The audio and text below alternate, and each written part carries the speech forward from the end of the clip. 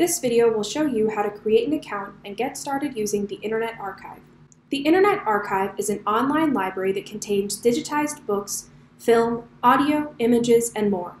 The archive is similar to a physical library where you can browse books without checking them out, but you need to create an account to check out items. Accounts are free and you can borrow materials for 14 days. Say, for example, that you found this book in the library catalog and you want to use it for a research project. When you click on View eBook, you will be taken to the item's record in the Internet Archive.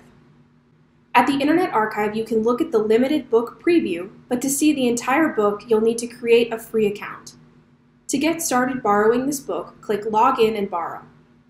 On the Login screen, select Sign Up for Free. Then, fill in the form to create your account. You can use your personal or Beloit email address. Once you've filled in the form, click Sign Up to get your virtual library card. The final step is to verify your email. The Internet Archive has sent you an email. Simply click their link to verify your account. Then you can head back to the archive to borrow your book. Now you have access to the entire book. You can read it in the archive, or if you prefer, you can download it. You also have the option to search inside the book using keywords. If you have any questions about using the Internet Archive for your research, please contact us at libref@beloit.edu. We're here to help.